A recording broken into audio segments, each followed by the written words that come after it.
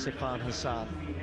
Well, Hassan has often had to contend with racing Ganzebi Dibaba, of course, at 1500 and indeed at 3000 on occasion. And Hassan has had an interesting preparation. She ran some good cross-country races at the beginning of the season. Beginning of the winter, I would probably a better way of putting it. Young talent there. On your marks. Women's 1500 meter final. 7.5 laps of the track. Well, just to prove us wrong, Hassan goes straight to the back, as she normally does, but I don't think she'll let them get away here. Sayom has slotted in behind. In fact, the three Ethiopians watching for Hassan straight away, happy to gather themselves around her. As police is the early leader, Melissa Duncan just going alongside her, Sigai, the closest of the Ethiopians. And, well, there's Melissa Duncan deciding, well, you know what, I've come to the World Championships, I've got to the final, I'm not just going to trot round here and let people out-kick me in the latter stages, and, well, that's to be applauded, I guess. Yeah, I think that's good for her. I mean, she knows that there's no way that she can live with the likes of Hassan Sigai in those closing stages, and certainly once it gets into the last couple of laps. So she wants to run a good, honest race and at least walk off the track, having done herself justice out there and given herself a good shot at running close to a good time. Brenda Martinez there sitting and moving into fourth place will no doubt have been inspired by the performance of Boris Berrien to win that men's 800 earlier. He is coached by her husband and coach Carlos Holder, and so surely that will have inspired her if the home crowd isn't inspiration enough to want to really give it your best. But I do feel like you that over the 1500, particularly when it goes fast, she maybe is going to be a disadvantage to the likes of Hassan. Well, as soon as Hassan made a bit of a move there, Sayom just tried to cover it and almost tripped her teammate up in so doing. Hassan had a little look behind as well because she sensed that something had happened, and Bai was the one who suffered, who's now got herself back involved. It seems okay. So after a 65 first lap, she's not going that fast, Melissa Duncan at the front, and Hassan's decided enough is enough though and starts to close the gap, and the others immediately stretch out a little bit. And Martinez running a canny race at this point. I think it would have been better for Martinez perhaps a slower run race, as you're saying, and use her 800 meter pace, so she's probably not enjoying this so much. But Hassan gradually closing the gap to Melissa Duncan. Yes, I think Hassan did get a little bit clipped in that tumble as well, but she seems, or that mix-up, but she seems fine now and has closed that gap. I think she recognised the danger in a 1500 metres.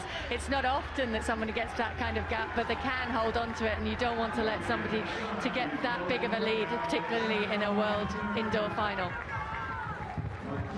Melissa Duncan now finding everybody bunching on her shoulder with 3 laps to go. Sifan Hassan in second place. Sayom has tracked every single step that Hassan has taken. Brenda Martinez moving on the outside of Sigai. And now Hassan for the first time moves to the front. Sayom follows as you'd expect through 1,000 meters in 2:46, and this is where things will really start to hot up here. Melissa Duncan just almost getting a nudge over the curb. Yeah, Sayom they're just clipping a little bit and pushing with Melissa Duncan slightly, almost it's the gate. But now Sifan Hassan controlling this race. I don't think she's really made any huge effort yet, but she seems to be trying to control it from the front. Sayom in second place, Sigai is third. Look at Brenda Martinez making a move around the outside, trying to get past Mbai. But Hassan with 300 meters to go, there to be shot at. She doesn't mind being at the front, she's a good front runner, but these two Ethiopians behind her have got pace, and they will know that they can attack in the last 200 meters. Martinez desperately trying to get back involved. Now look at Sayom, tries to go past as they take the bell. Hassan's having nothing of it. She holds on to the lead, and these two now battling it out down the back straight. Sigai being left a little bit. Sayom tries again to go past Hassan. She knows she wants to get in front before this final bend. It's not to be the case. Hassan hangs on again.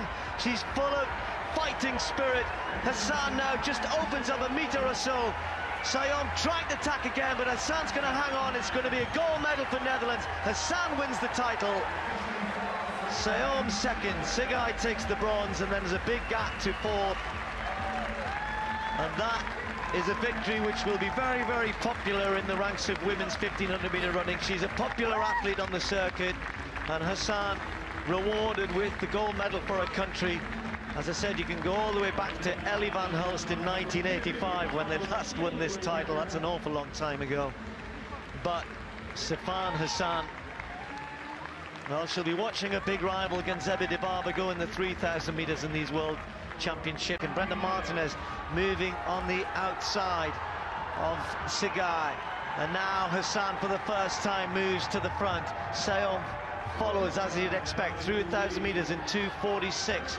And this is where things will really start to hot up here. Melissa Duncan just almost getting a nudge over the curb. Yeah, Seom, they're just clipping a little bit and pushing with Melissa Duncan slightly, almost it's the gate. But now Sifan Hassan controlling this race. I don't think she's really made any huge effort yet, but she seems to be trying to control it from the front. Seom in second place, Sigai is third. And look at Brenda Martinez making a move around the outside, trying to get past Mbai. But Hassan, with 300 metres to go, there to be out a little bit. And Martinez running a canny race at this point. I think it would have been better for Martinez, perhaps a slower run race, as you're saying, and use her 800-metre pace, so she's probably not enjoying this so much. But Hassan gradually closing the gap to Melissa Duncan. Yes, I think Hassan did get a little bit clipped in that tumble as well, but she seems, or in that mix-up, but she seems fine now and has closed that gap. I think she recognised the danger in a 1,500 metres. It's not often that somebody gets that kind of gap, but they can hold on to it, and you don't want to let somebody to get that big of a lead, particularly in a World Indoor Final.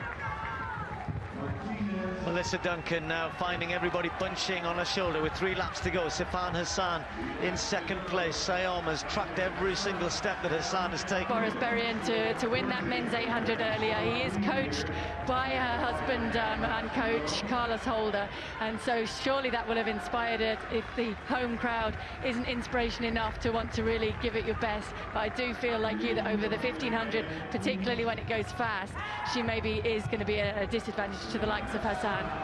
Well, as soon as Hassan made a bit of a move there, Seom just tried to cover it and almost tripped her teammate up in so doing. Hassan had a little look behind as well because she sensed that something had happened, and Bai was the one who suffered, who's now got herself back involved. It seems okay.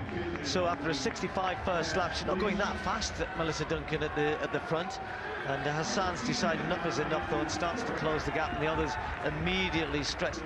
Is the early leader, Melissa Duncan, just going alongside her, Sigai, the closest of the Ethiopians.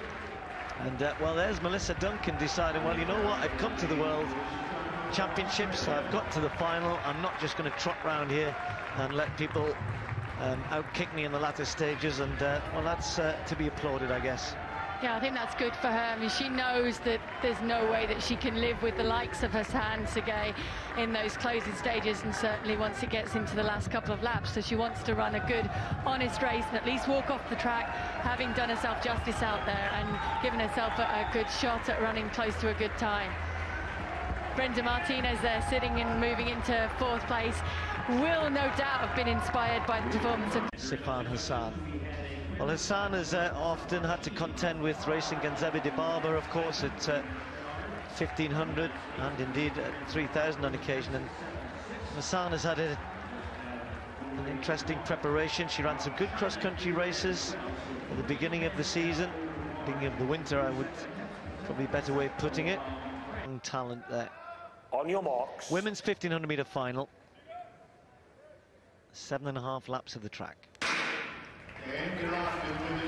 Well, just to prove us wrong, Hassan goes straight to the back, as she normally does, but I don't think she'll let them get away here. Seom has slotted in behind. In fact, the 3 Ethiopians watching for Hassan straight away, happy to gather themselves around her as police